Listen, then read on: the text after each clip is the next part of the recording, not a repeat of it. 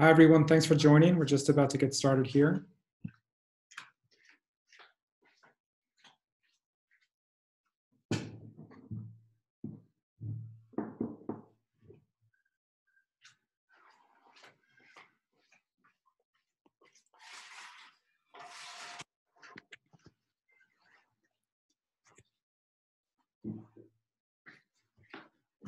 You ready?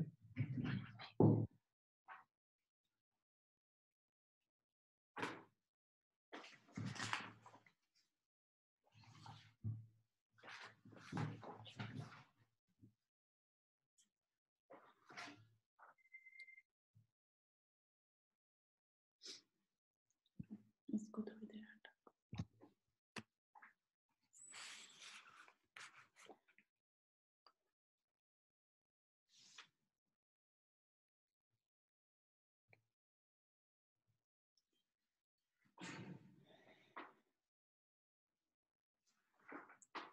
Hello, everyone. I think we have enough people to start. Welcome. I'm Shireen from Peace Vigil. This is our webinar, COVID-19 and the Economy. We are happy you can join us today for this very important subject. And we are excited to note that people have joined from various parts of the world. Let me list some of the countries we have here, people joining from: Canada, United States, United Kingdom, I can see, Germany, Italy, South Africa, of course, which is our home, Pakistan, India, Bangladesh. Our resource person today is Samir Dosani. In addition to being one of Peace Vigil's founders, Samir's work on economics and its implications for peace has been used in over 16 countries. He has worked for years with grassroots workers around the world and with organizations including Amnesty International, ActionAid International, and Oxfam. His views are published in international journals, and he is regularly interviewed in the electronic media for his understanding of how the current economic structures have worsened the injustices in society. Injustice, social, economic, and political, and indeed they're all linked, as we know, is violence, the opposite of peace. As a peace education organization, we are constantly trying to understand the ways by which a more peaceful world can be achieved. For participants who are new to our work, I would like to mention that we search history, culture, religion, and contemporary happenings to find out how humans have protected and promoted peace and continue to do so. We share this knowledge through stories, dramas, interviews with experts, quizzes, and also direct trainings and workshops. You can see a lot of our work on our YouTube channel. Let me show you a glimpse of the YouTube channel so that you have an idea of what I'm talking about in case you're new to our organization. Yes. So this is how our YouTube channel looks. And if you just do a Google search for Peace Vigil channel, you will find us. Now, we also do regular activities, which are a lot of fun. We have fun interactive stuff. For instance, quizzes. Quizzes are available on our website, which also has a lot of other interesting material. Our website is easy to remember, peacevigil.net. As you can see, I'm sure you can see it on the screen, there are a number of quizzes. We have over a dozen quizzes. You can see we have subjects like how epidemics changed history, climate change and peace, jazz and peace quiz. So there's a lot of stuff you can enjoy doing, and at the same time you will learn about peace and you can share that knowledge with others. So peacevigil.net, please don't forget. all our efforts, and I must stress this, that all our efforts are directed towards one goal, and that goal is empowering everyone to become a messenger of peace wherever they are. As our logo, which is a vigilant eye, says, let us look at our logo. This is a vigilant eye, and it says inside it, peace needs all of us. So that is our motto. That is what we believe in, that peace needs all of us. I invite you to be part of this journey. And now that you are a part of this webinar, I hope you'll continue this journey with us. And I request Sameer Dosani to share his thoughts now, which is our main presentation today on COVID-19 and the economy. Please note the rules before we start. So questions can be sent at any time. As you will notice at the bottom of the screen is how you can ask questions. You can send questions at any time by raising your hand. There's a hand raise icon there. You can raise your hand, or you can type in questions. Sorry, there is. You can type into the chat. Yes, you can type into the chat, or you can raise your hand if you're unsure of what's happening. You can also send us stuff like, I can't hear you, and so on. There is somebody who said nothing. Yeah, no, that's fine. Yeah, and please no abuse, of course. We all know that this is a peace education webinar. If we have disagreements, we have other ways to express it rather than personal abuse or bad words. And please do feel free to stay connected after this webinar if you have any more questions. And also you can email us at shireen@peacevigil.net.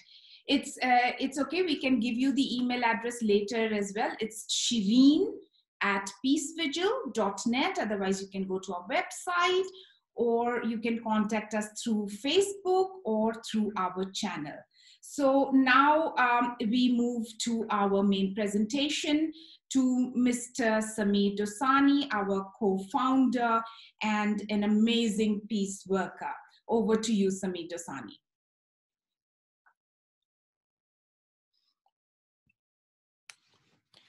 Thank you, Shireen.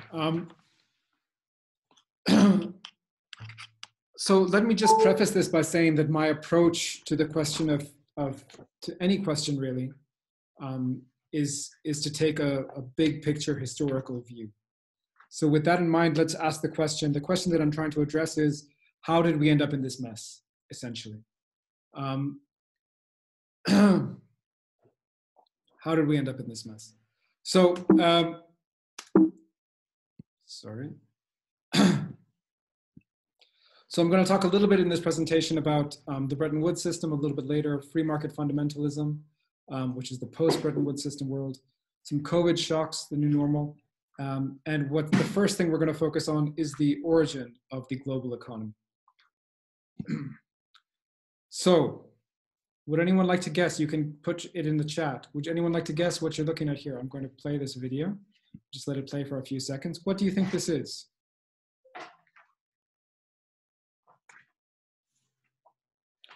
Hopefully everyone can find the chat button.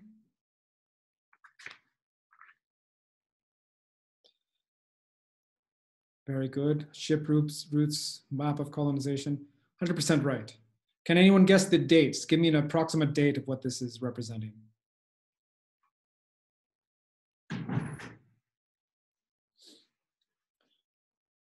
Are we talking 19th century, 20th century? When do we think these shipping routes, these trade routes are visualized from? 1800s is exactly right. So this is what one researcher did was he took the average trade routes by season from 1750 to 1850, and he collapsed them all as if it was a single year, so that we can look at it from January through December. So I show this for a couple of reasons. I mean, one is to show that when we talk about globalization, it's not a new phenomenon. There have been global trade routes for a long time. But the second is to show that some of this is not necessarily intuitive.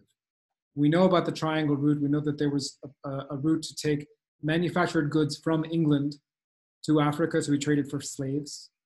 And we know that those slaves were then taken to the Americas to be traded for things like cotton and rum, right?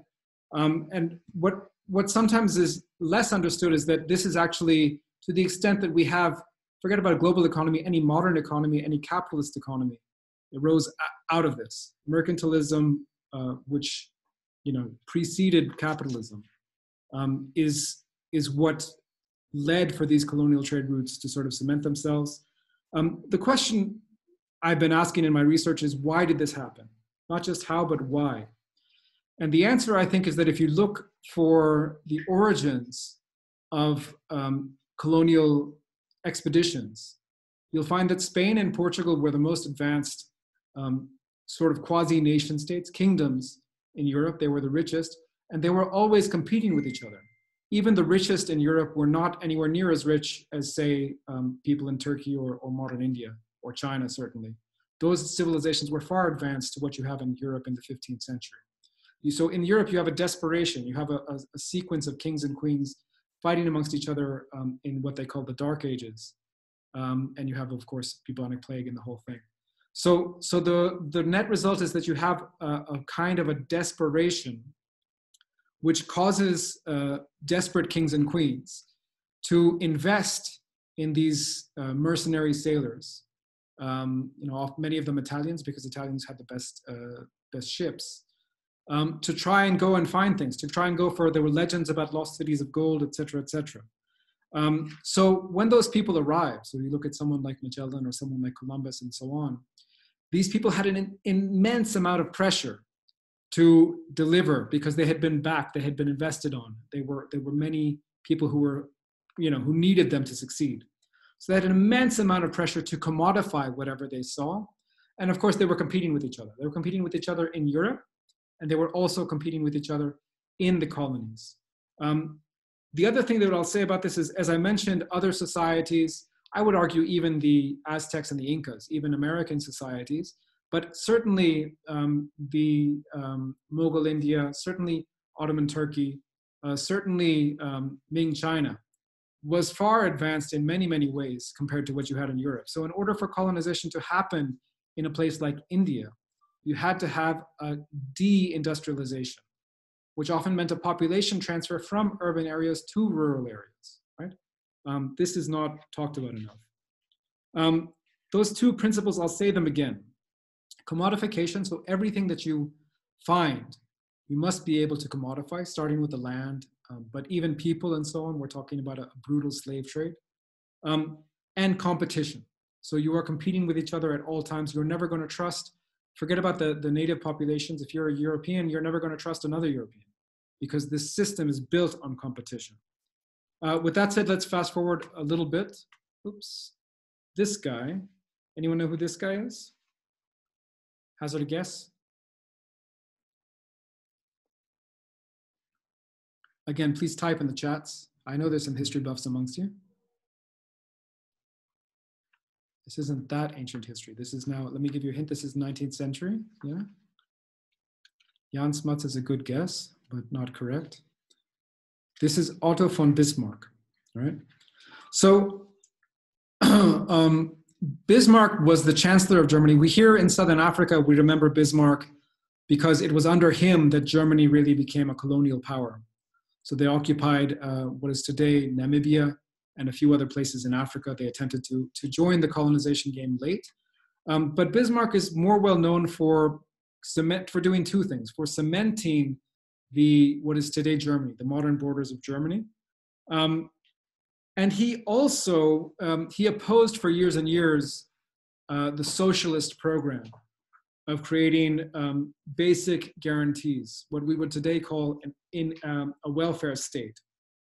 So he opposed that for years and years, but eventually he came around and he actually implemented it as a way to stop the popularity of his rivals who were in communist and socialist. Now he used the term state socialism or practical Christianity to describe the social insurance programs that today we would describe as the welfare state. Today it's pretty much a universal feature of our economies. Now, why was the welfare state necessary? Bismarck and others, and remember, these are people who have no sympathy, or they're not necessarily, they are fully entrenched, I would argue, in the colonial economic worldview. They are all about commodifying. They're all about competing with their rivals. They're all about defeating their rivals on the battlefield, in the case of Bismarck. But he realized that in order for a German state or any state to be stable, you needed to share the part of the spoils of your enterprises, of colonialism, of taxation, of trade. You had to share part of that to ensure a decent standard of living for all. Otherwise, you would never have stability. Again, Europe in the 19th century, constant uprisings. There's the Paris Commune of 1850s, many other working class conflicts that come up, right? So he says he sees, and quite presciently, he sees the welfare state as a mechanism of survival. Welfare states include some provision for public health care, but it wouldn't really be a provision. It wouldn't be a universal provision of welfare states until we get to World War I. Okay, this one is easier. Anyone want to have a guess? I don't know the person on the left or the right, but anyone want to guess at who the person in the middle is? You can write in your guesses in the comments.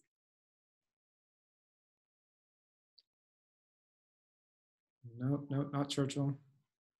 Yeah, there you go. Vijay says Keynes. Keynes is 100% correct.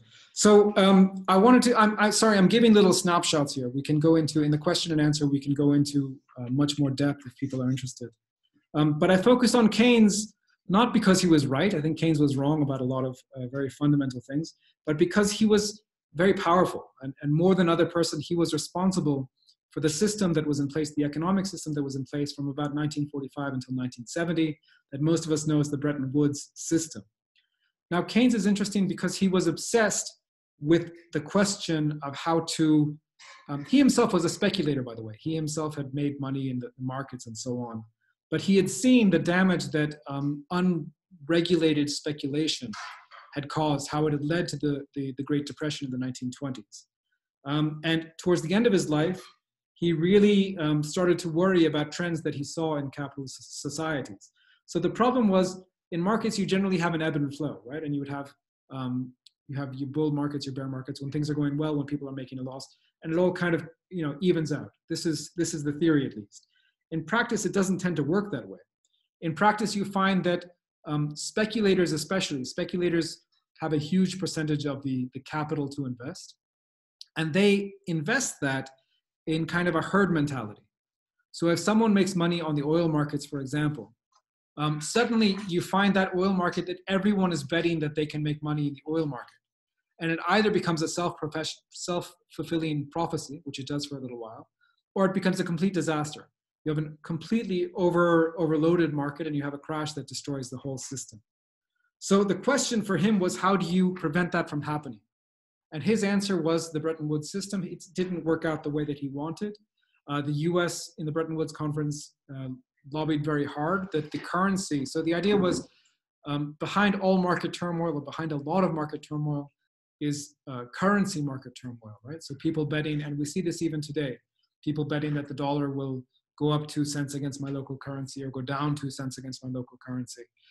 Today, about over 99% of transactions in the world are those kind of speculative transactions. But he said, look, let's try and fix that, try and fix the instability in the system by tying every currency, or most currencies, to the US dollar. This is how it worked out. This is not what he wanted. And then tying the US dollar to the value of gold. So everything ultimately was backed by the US's very large gold reserves. That system actually was quite, relatively speaking, we can say in retrospect that the world was much more stable at that period of time, and that there was much less inequality as well. There was a growth in wages. There was quite a bit of stability and more equitable distribution of money. So this falls apart for reasons that we need not to get into in the 1970s with the Volcker shock in 1979, and before that the Nixon shock of 1971, which is where Nixon really destroys that currency peg that it had existed until that point. Okay, everyone who knows who these are, so I'm not going to ask. The question of what would replace the Bretton Woods system was in some ways still open in the 1980s. These figures, Thatcher and Reagan, came onto the scene. And it's important to remember that this is not, now we look at history as if it could only have been written that way. But there were big shifts to the left, socially and politically, in the 1970s. Union movements were very strong. So strong, in fact, that both Thatcher and Reagan had to effectively declare war against parts of their own population. We have Reagan violating the law to sort of put down the air traffic controllers strike in 1981. Thatcher did similar things with various coal mining strikes all over the country and others.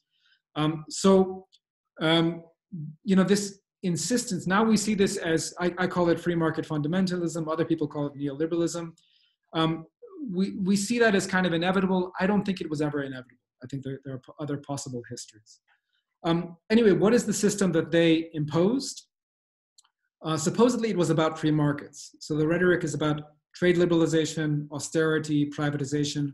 These are policies that became known eventually as the Washington Consensus and were enforced by the International Monetary Fund and other institutions all over the world. Currency liberalization was also part of the mix, but the system failed so spectacularly and repeatedly between say 1999 and 2001, in Argentina specifically, that this was abandoned by the IMF and the World Bank. The Bretton Woods institution, somewhat ironically, sort of had a hand in undermining or not sort of learning the good lessons that came out of the Bretton Woods system. I say ironically because they have the same name, but they serve very different purposes prior to say 1975 and post 1975. So, in fact, if we look at this, none of these policies pass the free market test, right? Privatization, first of all, often means it's just a euphemism for corruption in most places in the world. A strongman dictator, you can look at Mexico in the 1980s for many, many examples of this. A dictator will basically sell public utilities at a fraction of their actual worth to a friend. And Carlos Slim, the Mexican billionaire, is a beneficiary of that policy, is perhaps the world's biggest beneficiary of that policy. And in order to privatize something like healthcare, you have to give huge incentives to investors. You have to essentially guarantee them profit. And we saw this in the water sector. We've seen this also in the power sector, especially if you want them to provide services for poor people, for people who can barely afford it, right? You need to guarantee them. And those guarantees end up being more costly in all cases that we've looked at than it was to actually provide the service in the public sector, right? So this is specifically around privatization of essential services. Trade liberalization, the term is a funny way of talking about what happened. As we've seen with the earlier slides, trade liberalization was in some ways already occurring in the 18th century. But what happened was you had the creation of supply chains, the creation of value chains, whereby a single company that was often still de facto headquartered in the global north, so in the US or the UK. But de jure, it was often headquartered in a tax haven, so in the Cayman Islands or the British Virgin Islands, or in the Netherlands. That company would create, would basically use different labor policies to undermine the rights and wages of its own workers. And it's no coincidence that the result of this within 10 or 15 years is that China, which at the time up until 2010 had the lowest wages of any semi-industrialized country by far, China ends up being the world's biggest factory. China ends up being the factory of the entire world, the manufacturing hub of the entire world. So the other thing to say about how this failed is that there are huge shocks to the system every 10 years. So we can go back to the savings and loan scandal. We can talk about the dot-com bubbles, the most recent financial crisis none of us have been able to forget of 2007, 2008. There is always a crisis. And when the crisis happens, it is not the working people who receive the bailouts. The bailouts, globally speaking, in 2007, 2008, were about 40% of global GDP over the course of 2 years. That money was used primarily to support the banking sector, right? So it's the people who lost money in the casino economy when they should have known that they were making a bet, and if you lose money on a bet, that's it, right? They had no accountability or very little accountability. And meanwhile, the rest of the population in the global north and also in the global south is still recovering from the wealth that was lost in 2007, 2008. So as I say, I call this free market fundamentalism. It's an attack on the welfare state at bottom. It's an attack on Bismarck. And remember, I mean, on what Bismarck had concluded. And remember, Bismarck wasn't a nice guy. Bismarck was, in many ways, some people study him as a precursor to Hitler. He was a nationalist. He was a right-wing dude. He was consolidating power amongst his own elites. But he realized that in order to do that, he needed to fund a welfare state. And let me also say, before I move on from this slide, this system has failed us miserably, right? So if we look in the US, where healthcare has been perhaps the most privatized, certainly in the developed world, we are now in the situation where nurses and healthcare workers are actually being laid off. In the meanwhile, in the midst of a global pandemic, when we know that hospitals are nearing maximum capacity, health workers are being laid off because people have canceled elective surgeries. Elective surgeries have been canceled for good reason. There's no reason to go to the hospital now if you don't have to. And elective surgeries are how these private hospitals make money. It is the core part of their business model. So that's the extent of the failure. The institutions that are meant to be helping us at this point in time are simply not capable of doing it. Which brings us to Corona. So we enter 2020 with that free market fundamentalism still more or less unchallenged. This virus, I will say, as someone who's been quite deep in the literature around viruses and immunology and what a flu mutation can look like and so on. So the more I study these questions, the more I conclude that this is not a worst case scenario. This is nowhere near a worst case scenario. This could have been much, much worse. But it's necessitated enough changes to the economy to seriously damage all of us. And when we measure that in lost GDP, as we will in a minute, so GDP is the buying and selling that happens all over the economy. It's how economists tend to measure things. I think it's a very flawed measure for a number of reasons. But that said, I will put the GDP lost on the screen in a minute. But when we do it that way, we understate the impact. A huge percentage of the world's population is living hand to mouth. And when they miss a paycheck or two or three, or if they get laid off, it really is it becomes a question of life or death. I want to focus on India for a second. In India, starting in the 1990s, we had the development of a two-tiered health system. India used to have a very strong public health infrastructure, but it has been largely defunded. India only spends 1.5% of its GDP on health spending. By contrast, the WHO, the World Health Organization, recommends that all countries should spend a minimum of 5% on healthcare. Listen, in terms of the epidemic itself, it's unclear how bad India is going to be hit by this. I'd say it looks like it may not be as bad as many were predicting for reasons that are difficult to say. It might have to do with seasonality and vitamin D exposure and things that we need not to get into. But regardless, 15% of the Indian population is malnourished, and another 25% are food insecure, meaning that they're just one shock away from being undernourished. So this is data from before the crisis. This is data in fact, from 2018. So we can imagine if there's a shock here, and if we have a government that has not mounted a robust enough response, which is definitely the case, then you have 40% of the population who have nothing to keep them from starvation.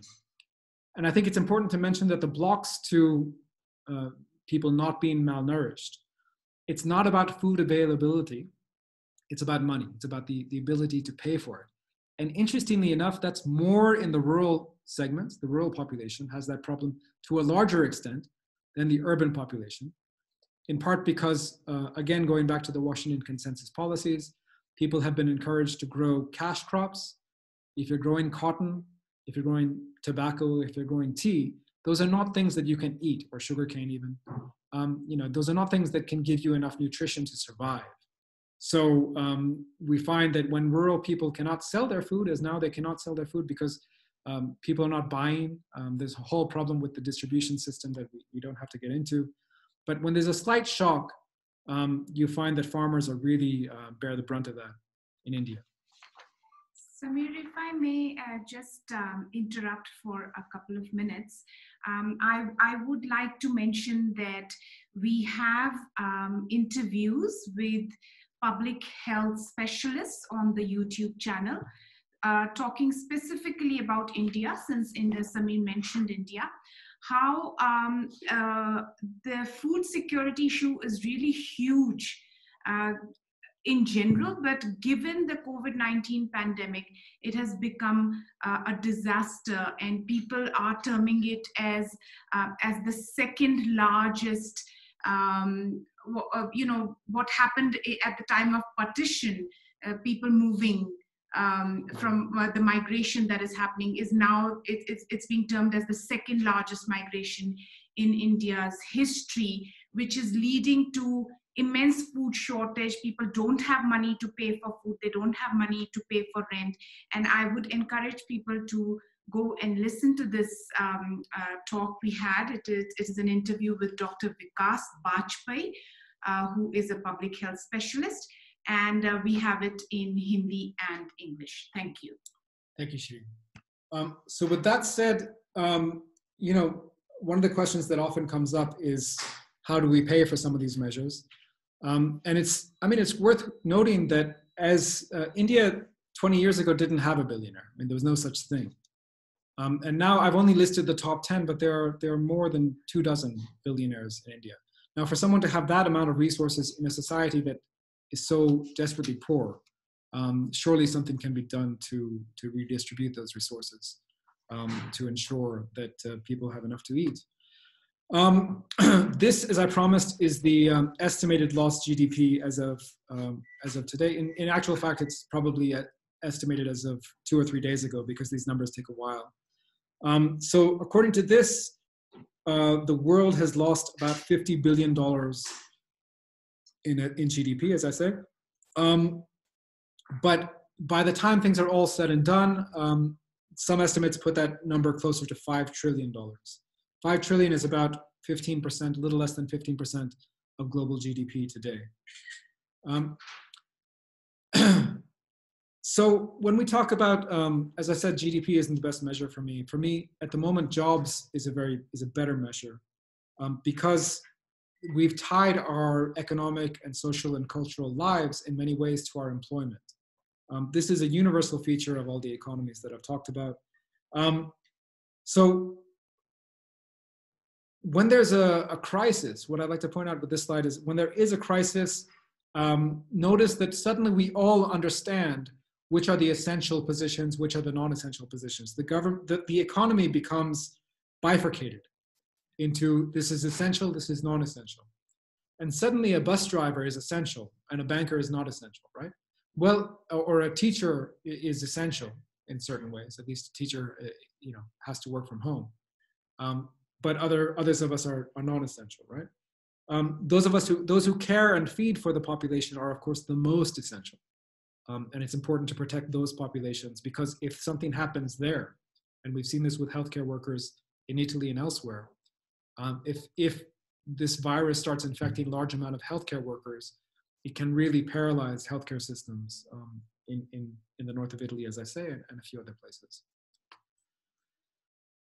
So what comes next? I think there's two options. I think we already see elites moving to reinstate the system that was already taking shape, which was already shifting away from what I again would call the neoliberal or the free market fundamentalist order towards the neo-fascist order. This is what's coming next, right? It was already starting. But when you have this kind of a shock, right, then the neo-fascist dictators can get a lot of strength. And when I talk with people who are much older than myself, the echoes of this moment to the 1920s and 1930s, with the rise of fascism in Europe, are very real, right? So I think that there's a chance. I think that elite forces are trying to move back to a kind of status quo, to things as they were before. And I think it's more likely that this branch of the elites, sort of neo-fascist branch of the elites, will be able to use the current moment to consolidate their own power, And I think we can look at things like questions about monitoring people's movements and so on, which may be necessary as a form of social solidarity. But they're seeing that as a form of social control. They're already talking about how they're going to tap into cell phone records and so on to know exactly where everyone is at all times. In India, we've seen this as an excuse to crack down on dissent, to arrest journalists who were covering the stories in Kashmir, to stop the protests that were really in full swing in January and February against the Citizens Amendment Act and so on, which we've talked about in other webinars. So there is another option. The other option is to stop worshiping at the cult of the free market, and to learn from societies that do better than we do when it comes to taking care of their own people. So here I think we get caught up in the phrase policy reform. We don't need new policy. I myself am guilty of this. I've written lots of policy reform documents over the years. We don't need new policies. We need social transformation. The current structures are rooted in principles that will kill us. Commodification and competition will literally kill all of us. You see this very clearly in the case of Trump, who's currently dismantling, this isn't getting as much publicity as it should be, but President Trump is dismantling the non-proliferation treaties with Russia that have, somewhat imperfectly stopped the world from going to nuclear war for the past 50 years. So on the one hand, he's doing that. And on the other hand, he's continuing to push for subsidies for fossil fuels. And if we look at any of the predictions for global warming, what we've just experienced is a very small bump compared to what we may be seeing in 10 or 20 years as a result of global warming shocks. So as I say, these are threats that could end the human species. Trump is just an extreme version of the status quo. They're the most leaders, nearly all leaders. I would certainly put our own leader here in South Africa, Cyril Ramaphosa, on this road. They're all driving down the same highway, and the end of the highway is a brick wall. Some are driving at 100 miles an hour or 100 kilometers an hour, as Trump is, and some are driving a bit more slowly, but it's the same road. There are alternatives. There are indigenous, non-colonial knowledge systems from which we can learn a lot. I'm studying some of them here in Southern Africa. These are some photos from Brazilian indigenous peoples. Sorry, not Brazilian, Bolivian. So there are alternatives. And the main learnings, what we have to take from these knowledge systems, these non-colonial knowledge systems, the main thing that we have to take is we have to acknowledge that the colonial knowledge system, the colonial cultural and economic system has taken us too far towards commodification and competition, as I've said. So we need to look to indigenous cultures to teach us about institutions that can encourage us to share, right? The opposite of competition is cooperation. So we need to be encouraged to share with one another. We need to be encouraged to cooperate with one another beyond all boundaries. Black, white, tribal, non-tribal, whatever, however we identify, we need more cooperation. And the opposite of commodification. Now, this is a word that I've struggled with. It doesn't have the best connotations, but the word that I use is stewardship. In other words, we must be part of an ecological system. We must acknowledge that we are just one species on a massive planet. And we must come to some kind of balance with our planet, with our natural environment. And in biblical terms, this was referred to as stewardship. Different indigenous cultures refer to it with different terms. But these are the two principles that we must rediscover: cooperation and stewardship. So with that, I'll turn it back over to Shiri.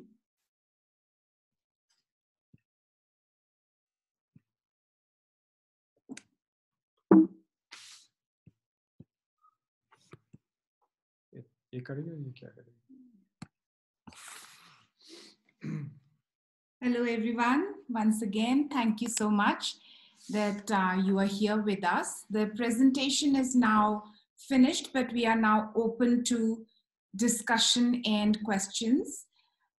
If there are any specific concerns or things that you really would like to know about, please do write in the comments section or raise your hand.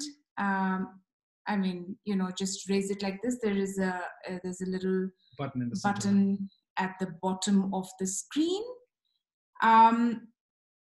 Please remember that we are here in a webinar which is aiming towards understanding of how peace is threatened, and certainly not having economic justice is a threat to peace. I would very much like to read to you a quote by MLK, by Martin Luther King Jr.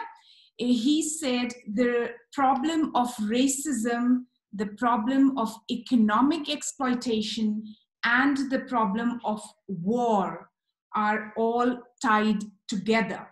These are the triple evils that are interrelated.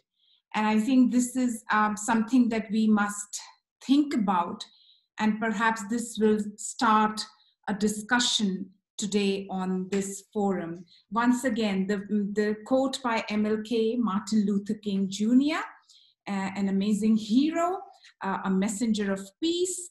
His quote is, the problem of racism, the problem of economic exploitation, and the problem of war are all tied together. These are the triple evils that are interrelated. And of course, when we say racism, it has various connotations depending on where you are. Racism is also seen in the caste system. Racism is also seen in many other ways. So yes, let us start. I think some of you already have questions coming in. Should we move the background to the poster? Sure. And friends, please feel free to make your own interconnections and write down what is coming to your mind. This is a safe space. This is a space of peace, and no need to feel discouraged, disheartened, or shy. Fantastic. So I think since we just have a few questions, I'm going to ask people to actually say them. So Shine, can I turn to you first? I will just turn your mic on. And if you could just tell us a bit about your question. What do you mean by polarity? So hi. So basically, by polarity, I mean that there are very few people who are centrist, or even if those people who call themselves centrist are like, they tend to be leaning on either the side of liberals or on the side of conservatives. My thing is that, there are conservatives, the people who support the churches, the people who support all these temples and stuff. At this time, they support industrialists. So it's ironic, because I feel that people who are supporting the churches should be more humanitarian, but these days they are supporting capitalists and giving out doling out monies to industrialists. So I think that kind of setup is enabling capitalists, and I believe that socialism takes a backseat. Thanks for that, Shine. I mean, I think, I struggle with this sometimes, because I think, if we look, for example, at some of the companies in Modi's Gujarat, right? So you look at the Tata, you look at, some of the sort of, old-fashioned industrial houses. They were actually quite hostile to Modi in the original sort of post-2002 phase. So Modi, for those, I think everyone knows, looking at the list of participants, I think everyone will know who Modi is.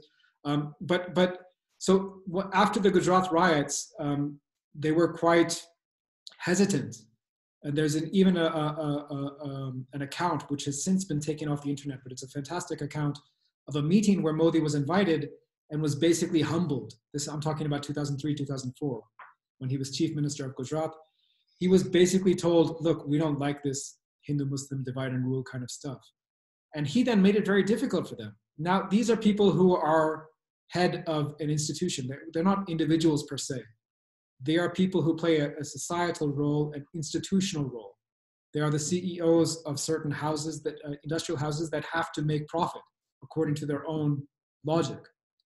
So when Modi was able to interfere with that, they all, 100% of them, stopped talking about the need for plurality, pluralism, and so on. They stopped funding efforts like the efforts at ActionAid that I was a part of, that were anti-communal efforts and so on. And they were forced to toe the line, you see. So this question about, will there still be some kind of center? You see, government and business are very much part of the same process here. If we look even at Mussolini's definition of fascism, he calls fascism corporatism. So there's a tendency towards this right-wing top-down push. And it's an institutional tendency, not an individual tendency. Does that answer your question, Shine? Mm-hmm. Shaina, also, I would like to add that people who are religious in a true sense, they do believe in the essence of all the religions that are in the world, and the essence is really humanity. If they do believe in that, I also feel that the failure of the movement, that we have not been able to reach the churches and the mosques and the synagogues and the Sikh gurdwaras with the message, which is the overriding message, which is peace and humanity. So perhaps we need to work harder so that, temples of God, temples of humanity are not turned into hate inciting, sort of hate creating places. Okay, yeah. And like in case of US, because right now I think in India they were like industrialists were made to shut up. But what about US? I think in the US it's very much the same story. So if we look, for example, at Davos, this Davos meeting, sorry, Shan, I'm going to put you back on mute. So if we look at this Davos meeting, industrial. There we go. So this is something that happens. It's not just U.S. firms; it's firms all over the world. But they generally don't like Trump, right? Trump was their first speech that they heard. But they know that Trump can make them a lot of money. So you can go online, you can see Trump's speech to Davos in January 2020. I mean, they just went crazy. They were just drooling at the mouth. They love him. They pretended to love him at least because they want a share of the money, right? So I think what I'm describing specifically with regard to India, I think it's a global tendency in terms of I don't call them capitalist economies, I call them colonial economies, which may be a real difference or not, but we can talk about that.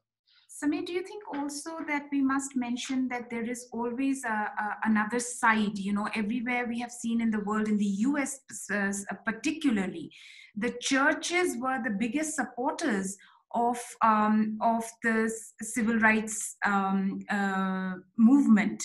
The black churches, they came together to talk against hate. They came together to talk about equality. Similarly, in South Africa, even though there was talk of racism in churches, the Afrikaner churches, but there were also churches that talked against racism, and they were the first to include Black South Africans in schools and in sports and so on. Similarly, in India, we have the Sufi and the Bhakti traditions that go against some of the hateful messages preached through temples and mosques and so on. So I think we need to also look at that. And our next webinar, for those who've been following us, will be on the Sufi and Bhakti traditions and how they have promoted peace historically.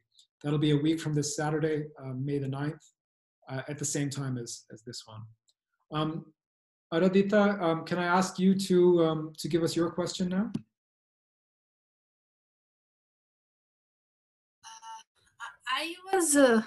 I just wanted to ask, what is the hope of socialism rising in EU in the post-COVID period? Or is there any hope at all? No, the EU is, is less of a free market fundamentalist bloc than the US, first of all. But secondly, for me, the question is not socialism, it's also the question of what form of socialism. So for example, I attended a conference back in 2005. I was invited to give a talk in Italy, and all of the socialist parliamentarians all over Europe came. And I thought I would be speaking with people like myself, but there were, there's maybe one or two other people sort of like myself. And the other people were people like Tony Blair, or people like, so very mainstream center-left kind of parties, which fall within the same, they call themselves socialist, but it's the same spectrum of policies now.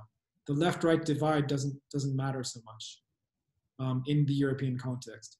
So what I'm talking about when I'm talking about hope, I'm talking about structural transformation of these economies, of the way we define the economy.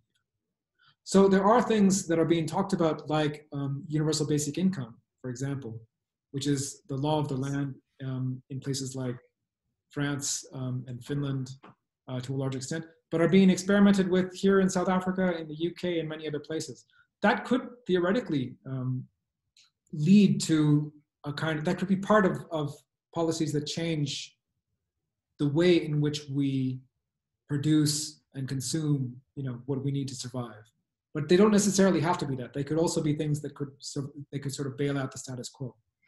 So I can't answer the question. There's too much. It depends too much on what we all do and what Europe does. I think some of it also depends on how the leaders take it. So there is a personal element in it. For instance, as we know, the Prime Minister of the United Kingdom is very pro disinvestment from public services. He's very big on privatization. He was not a huge supporter of putting money into NHS, which is their health system, but he got pretty badly sick and was saved by NHS, and has gone on record saying that NHS saved me, and he's thanked the nurses and the doctors. So hopefully when people suffer, when they have the misery that the common people are also suffering, hopefully that will change their perspective. I can only hope as a peace educator. I don't know if it will change things, but I hope that that personal element, that personal experience may also turn people towards thinking in a more sort of cooperative, more public-friendly, more people-friendly way rather than profit-friendly way. Fantastic. Thank you, Ardita. Do you have such hope in India, in some sense? Right now, looking at the situation, Aradhita, I doubt very much that India has hope. Also because we must remember that the present government is extremely authoritarian. So, unless the real sense of democracy returns in the country, I doubt very much that they will care, the ruling people will care. However, we do have very strong voices coming from civil society in India, where people are calling out. However, as I've said, it's such an authoritarian government. People are being put behind bars. Every single day we hear cases. There are some extremely high-profile activists that have been put behind bars. So to be very honest, I have little hope from the present government. Hopefully, if more democracy returns to India, we can hope something will change. Thank you so much, Ardita. I'm going to put you back on mute. Mr. Henry, may I ask you to go next? Or Lotia, I don't know how you go. I'm going to just enable your microphone.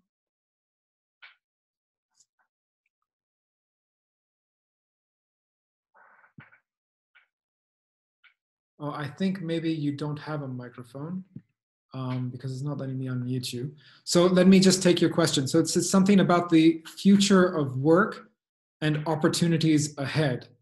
So this has been a huge discussion with the so-called gig economy and Uber and Airbnb and all of these things.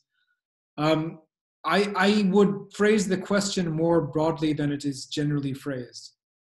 So I would phrase the question in terms of what is the future of consumption, production, how are humans going to relate in the post-COVID world? So I think, if we look back to, I was reading Adam Smith today to prepare for this. Adam Smith talks about, if there's someone who makes a nice chair, but he's copying. He's been taught how to do it. We may like the chair, but we'll never respect the person.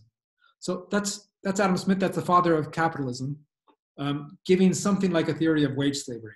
Jobs are, and that's a Marxist term. So jobs for a Marxist are nothing more than being paid. You're trading your hours to be someone's servant. And so traditionally, not just Marxists, many sort of people from the Scottish Enlightenment tradition, including Adam Smith, saw that as something reprehensible. So I think we need to actually ask the question of what should not work look like? What should we do in order to contribute to society in a meaningful way as individuals, as communities? How can we support each other, especially in light of the current epidemic, especially to deal with questions of basic survival? Because frankly, with global warming coming, with the chance that we've had a COVID outbreak every 5 or 6 years, or maybe every 10 years since 2001, right? Since SARS-1. So this is not going to be the last of its kind. This might be I think this might be something like a new normal for all of us. And if that's the case, how do we rebuild our societies to be able to cope with that? I think that's a better framing of the question. Do I have an answer to it? I'm afraid not really. I would like to add here that from the perspective of peace studies, we must also go back to some of the ideas that were given to us by people before us who worked on peace. And one of the ideas is to have smaller economies. I don't know if that is an answer, but to have smaller economies that are self-sufficient. So for instance, where I live right now, if I want to buy vegetables, I have to go to one of those grocery chains. I don't have any other option. In the smaller economy models, we will have a food being produced in our small localities. So you could buy, for instance, fresh milk from the local person. It doesn't have to be in a village. Even small towns, cities can be divided into smaller pieces where economy works, and there's self-sufficiency. So if, for instance, you want to buy a shirt, there should be a few local tailors who will make those things for you. There will be spinach and corn or whatever you need in your local area, which right now is not a reality especially for the Western world, but also increasingly in the developing world. Great. So with that, Vaija, can I ask you maybe to ask your question? I'll just put your microphone on. Well, I think basically I'm asking what would you suggest could replace capitalism as an economic system? And whatever it's replaced by, how does it sync with democracy or freedom of choice? So in the example Shri gave, is that somebody is then telling me that I should only shop within my area, or that the clothes I wear should be within this. Whereas I feel in a more capitalist system, the choices are mine rather than dictated by somebody else. So that's one part of the question. The other part of the question is all of capitalism such a bad system, or is it possible that capitalism needs a lot of regulation so that it can function best for a people? After all, I feel that money is important in a nation, but so it's important to generate the money, but what do you generate the money for if it's not for the people and their well-being and for all the people? So are there regulations that could ensure that? Thank you, Vaija. Shirin, you want to? Yes. Specifically about choices, I would say that the systems that we have in place right now are actually anything but choice-oriented. People do not have the choice that we are talking about. If a person is poor, he or she can only shop at Walmart, can only buy food that is cheap. So yes, we are giving an impression that people have choices, but actually they don't. If a person is sick, that person cannot just get up and go to the doctor, has to go through the insurance that is available to that person given their economic situation. For instance, let me now mention, when it comes, the most basic thing is food, and we talked about it. For the majority of the world, which is poor, the nutritional value of the food that they're getting is very poor. And why is it? It's because they cannot actually access good quality food. So it is a matter of choice. It's not like they don't want good food. They don't have the option of buying good food.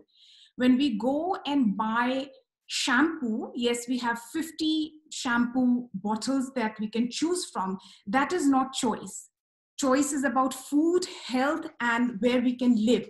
The poor do not have the choice of living in the brightest suburbs of Delhi or Washington or Johannesburg. They don't have it. So I think there is an idea that capitalism gives choices.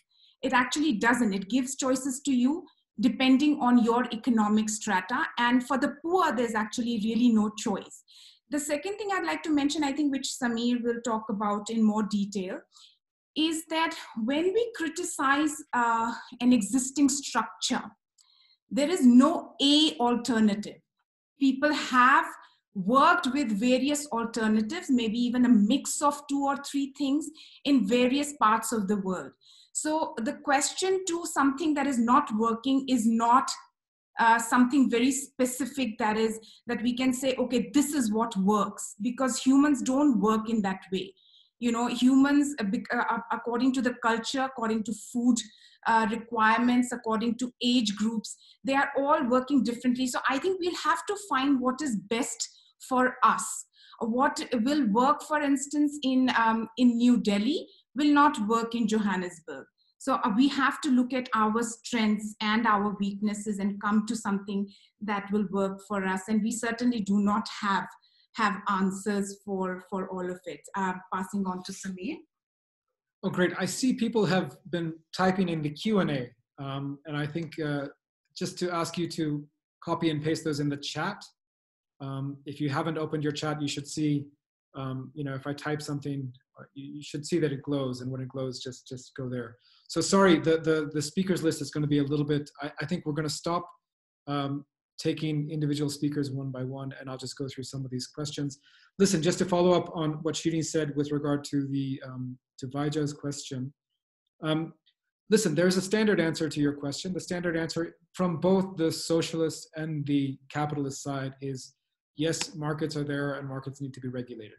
But what I'm seeing in both capitalist and in socialist situations is that the potential for public interest to become corrupted and co-opted, that is the tendency. And that tendency is almost unstoppable, because the underlying logic of the system, as I've said, is towards commodification for the few. So until you have one person having all the wealth, that just keeps on going and going and going, because it's about commodification and competition. This is the logic. When I talk about Europe being the most backward place in the 15th, 16th century, I don't mean to insult Europeans, but it's just kind of the truth, in the sense that they were so desperate that they needed to put together systems that would maximize their wealth in the short term to pay for armies. Whereas you look at the Aztecs were debating moral philosophy amongst themselves in something like an agora, a Greek agora, similar kind of situations, right? So the Aztecs were far advanced from where the Europeans were. But the Europeans were advanced in one thing, and that was theft. So when we have a society that is based on theft, a global society, that society has been able to do very many great things, been able to build houses, build buildings, and so on, but it's been built on the back of theft.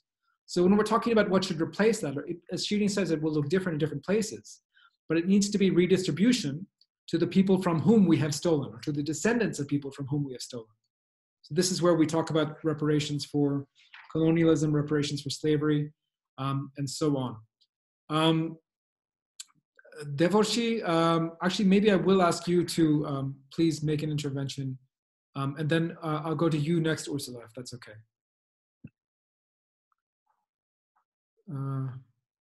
Hi, well, excellent talk. Thank you very much.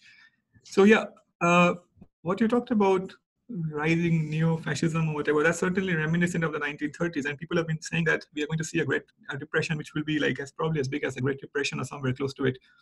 And the last time we had that, we of course, that led to the Second World War, that led to Hitler and so on. But the difference to me now is that we also have China. I mean, so we have already been, the world has already been leaning like quite to the right in the last 10 years since 2008, essentially. But of course, now we have another economic system as well. And, if the current US system like decays so much that, I mean, they still have the military, that's the point. So they still have their huge army. So are they likely to start a war? Or are people going to be influenced, you think, by the fact that we do have an alternative system? I'm not saying that they are socialist or something, but they're certainly quite different from what Europe or the US is. So like, what do you think, how do you think that's going to influence both, policies militarily and people as well, people's opinions? Thanks for that, Devorshi. Listen, I don't play the game of predicting the future. I think that I think what we're going to see what happens, but I think there are pressures that can tell us something. First, let me respond to this question about is China an alternative system or not. I've spent a lot of time in China. The more time I spend in China, the more I think of it as an extremely capitalist society on many, many different levels. It does have unique features. It invested in that welfare state provision in a very heavy way in the 1970s and 1980s. Its healthcare, if you look at the number of hospital beds per person, in many provinces, it's on par with Europe. So I think you're right, and I think Vaidya is also right to say that capitalism has looked different in many different places. Socialism looks a little bit different from that, but not, or Chinese socialism specifically, not hugely. It is trying to, the Chinese model was, the one thing where they differ from many of the countries that I work in is that they do a much better job of planning. So they say they write 30-year plans, 50-year plans, and they take measures to actually get there. But those measures take into account that they are not the ones setting the rules in the global economy.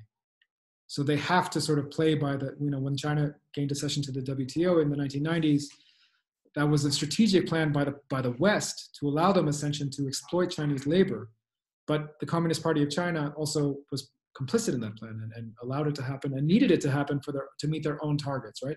So it's a little bit complicated, and that's why I don't like using the terms socialist and capitalist. I think they're more or less meaningless. I think everyone means the same thing by both socialist and capitalist, which is regulated markets. There's nothing else really in the world right now. And what I'm saying is that what exists in the world right now will not be enough. So whether that will lead someone like Donald Trump to, ramp up his wars. Remember, the US has been at war pretty much, since World War II, nonstop. So the war is already happening. The Pentagon already functions as a huge socialist enterprise within the so-called capitalist United States of America. That's already going on. What it'll look like in the future, it could be ramped up. We certainly see a lot of rhetoric against China that could turn into something hot even. I kind of doubt it, just because these countries are so enmeshed in relations, in symbiotic relations, I would call them. I would like to add a couple of things. One is that I would strongly encourage people to not fall into the trap of this whole rhetoric drama that goes on between political leaders. So we are told, for instance, that we are a democracy and they are not. And what it does is it prevents us from looking at the problems in our own system. So when Trump comes and tells us, or Modi comes and tells us, oh, we are a democracy, so we are much better than those, we have to first actually start questioning what they are saying. So, it's not a black and white situation here, because we know very well what happens in the United States. There are so many people who have not been able to vote because of their skin color. We also know that the democratic system that is in existence in the United States has been questioned by many political scientists around the world, that it is not a fair system. There are states that are completely ignored because of population or other, even a political scientist has such a hard time understanding the American democratic system. Similarly, in India, for instance, is democracy really working? Is democracy really functional? Is democracy perfect? No.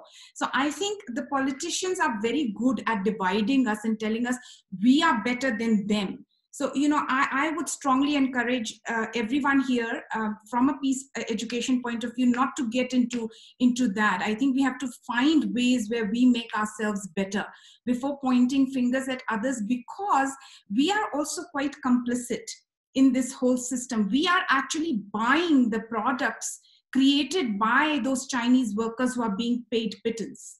Now, we are buying it because it is cheap for us. And it then prevents us from questioning the injustices in our own society. Why is it that a poor person in the United States has to buy a $5 t-shirt? It is a big question. Why is it that the cheapest plastic products have to be bought in India by the poor? That is coming from China. So I think there are all these interconnections that have to be made. And it is not simply a question between democracy and communism or socialism. China is far from what one would call socialism or communism. Certainly it's different, but it's not the opposite of capitalism. Well, thanks for that, Debashir. This is a long discussion. I'm sorry we don't have time for more debates. Ursula, I'm going to go to you next, please.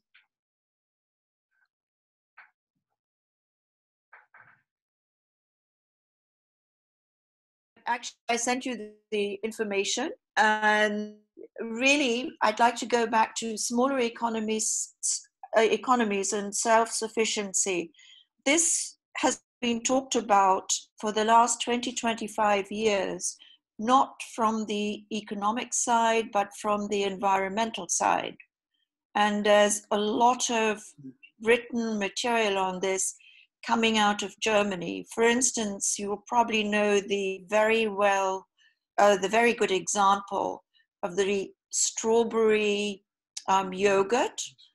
And I think it was in Stuttgart, and instead of having all these little containers shipped from one end of Europe to the other end, they should manufacture the yogurt locally for a certain perimeter. So this is not something new. No, 100%. I don't think, yeah, I mean, I don't think we're yeah, no, as mentioned in my interjection, this is an idea that has been given to us by many peace educators and activists and environmentalists before us. Yeah. So certainly it's not a new idea.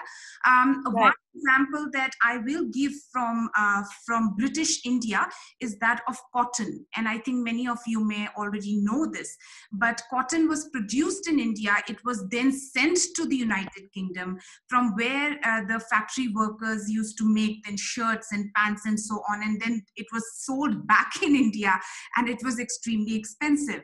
And so Gandhi's answer, because I am a peace educator, I love, these stories, is that Gandhi's answer to that was the humble charkha, the homespun cloth.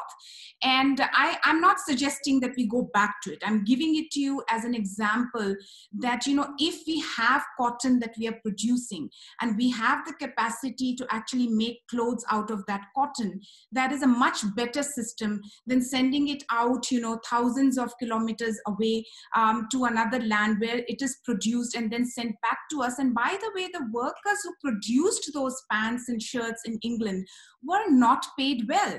That is the reason why they actually sided with the British, with the anti-British movement in India. So when Gandhi went to the UK, he was actually hosted by the workers of the cotton mills. in the United Kingdom. And so they supported the movement against British colonialism. And it's amazing if you look back in history that the mill workers were actually losing their jobs because of what Gandhi was doing. And yet they supported the movement against British colonialism because they knew that they were also being exploited in the same system. Fantastic. Sorry, we don't have time for more conversation.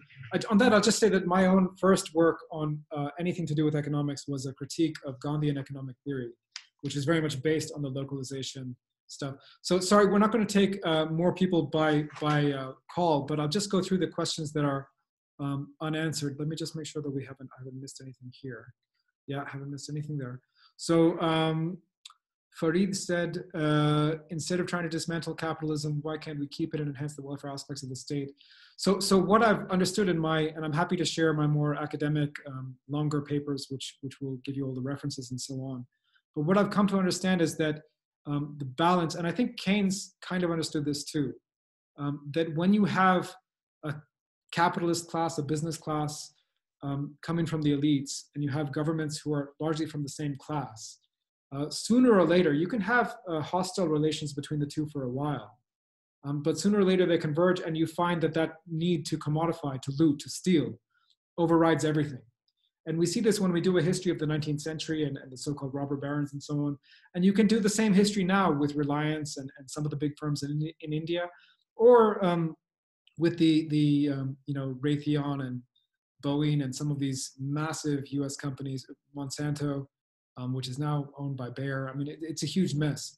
So the pharmaceutical world is just rife with conflicts of interest and capitalism working really, really poorly. So theoretically, I think that's what I believed, a decade ago. And what I've done is I've understood the principles of the economic system that we're working within. I've come to understand that it's the principles itself that will lead us to the destruction of the species. So it comes down to, do you want to save the human species or not? And my answer is yes, I want to. Sujata asks, looking at the three economic systems you're most familiar with, South Africa, India, and the US, which do you think is most likely to be resilient in the face of this pandemic? It's very tough to say.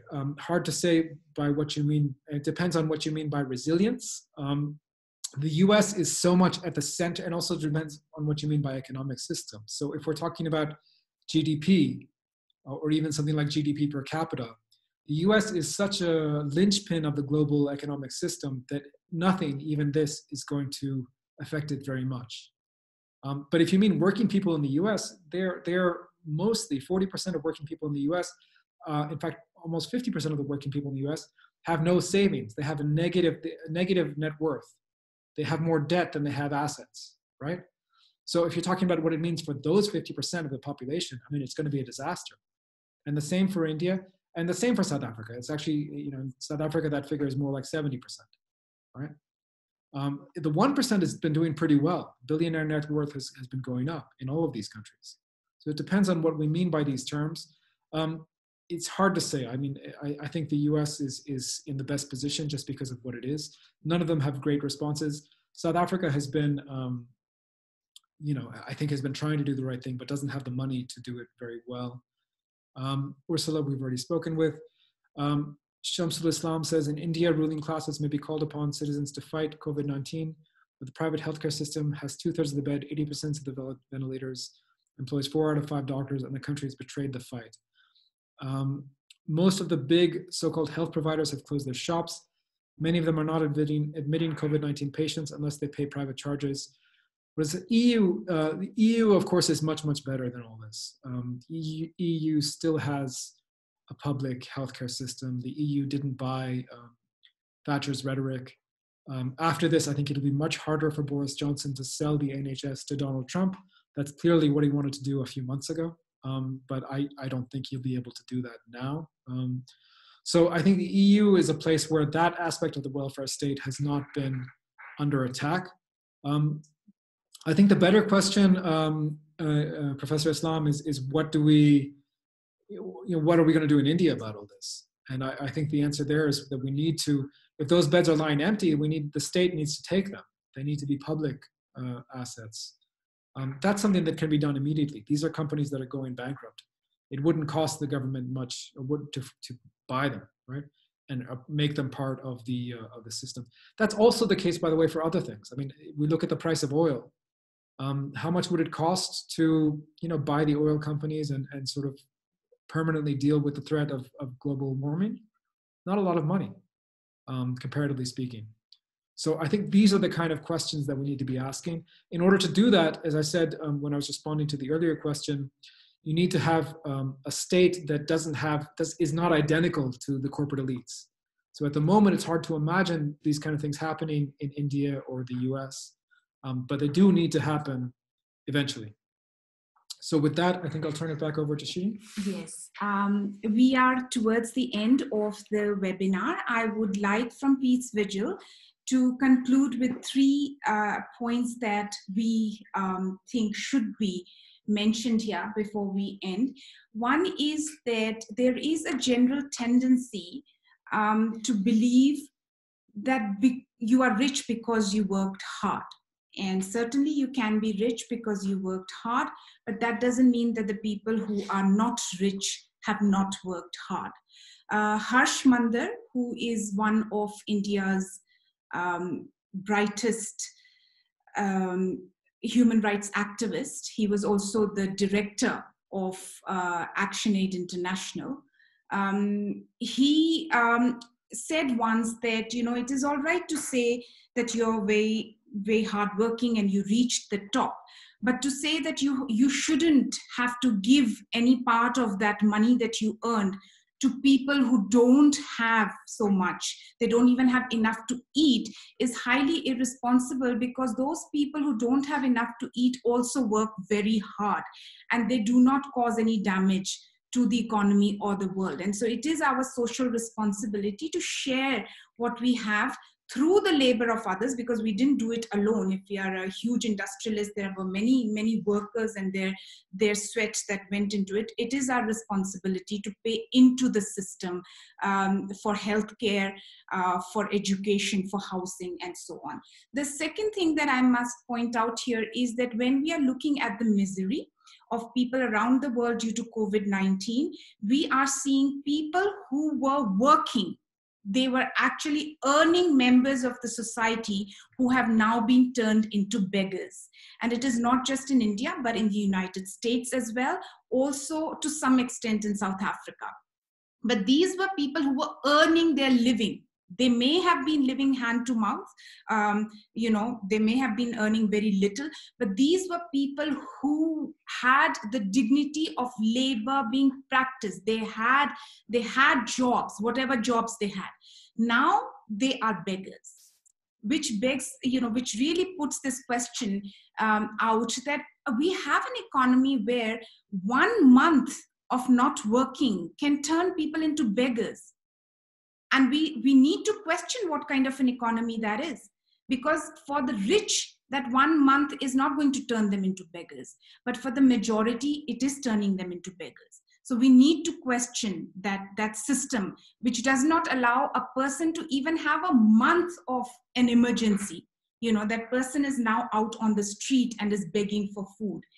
And lastly, we firmly believe at Peace Vigil that we cannot go back to the systems that we have had for the last few decades. We need to think of something different. Again, we do not have all the answers, certainly not, but we have to be as creative as we can as human beings. And human beings have been creative in the past and come up with something different. The good thing when we look around is the skies are clearer. There's less pollution, sound, pollution is also less. There's less fumes out there, and all this should make us think what is necessary and what is not. And there is certainly a reason for us to think of something different, think of something creative. We don't have to put everything into the dustbin. Perhaps take what is good, add more things that are good, but certainly we cannot go back to what has failed so miserably in this crisis. I thank you once again for participating, and I'd like to mention that we are a peace education, could I go back to the slideshow, please? We are a peace education organization. And we want people to get involved in these peace education efforts. Our whole aim is to empower people. As it says in the eye there, you can see it says peace needs all of us. So we really do want you to be involved in these efforts. The first thing you could do, if it doesn't trouble you too much, is to please subscribe to our channel, which is the Peace Vigil channel. If you just do a Google search, Peace Vigil on Google, Peace Vigil channel, it will take you to our YouTube channel. You will see this eye there. So please do subscribe to it. It has some wonderful videos that help people to understand peace and go ahead and work towards a more peaceful society. Also, you can subscribe to our newsletter. Very easy to do. You can just go to the Peace Vigil website. It's a very easy address, peacevigil.net. Also, please do write to us and send us WhatsApp messages. Tell us what more can be done. After all, we are all in this together. We also have experts speaking on our channel about things that encourage people to work for peace. So, we don't like to end on a discouraging note and saying, oh, the world is doomed and we can't do anything. No, our whole idea is hope. So we want you to get involved. Please do get involved. Write to us, email us, send us messages, and we can do this together. And hopefully when international travel resumes, we will start doing our workshops and our trainings again within South Africa and abroad. Unfortunately, we had to cancel our US trip. With that, I thank you from Peace Vigil for having participated in this webinar. We have another one coming next Saturday, which is on poetry against hate. Our very esteemed resource person in that webinar is Dr. Muazzam Siddiqui, who is somebody who knows poetry from India really well, both Urdu and Hindi, and he will be speaking about poetry against hate. We are starting with him, but that series will continue and we will cover poetry from other parts of the world as well. It will be at the same time as today, but on Saturday, the 9th. Thank you so much. It was a pleasure having you at this webinar, and I wish you a peaceful and healthful month ahead. And also, yes, happy International Labor Day, which is tomorrow, 1st of May. Thank you very much. Peace be with you all.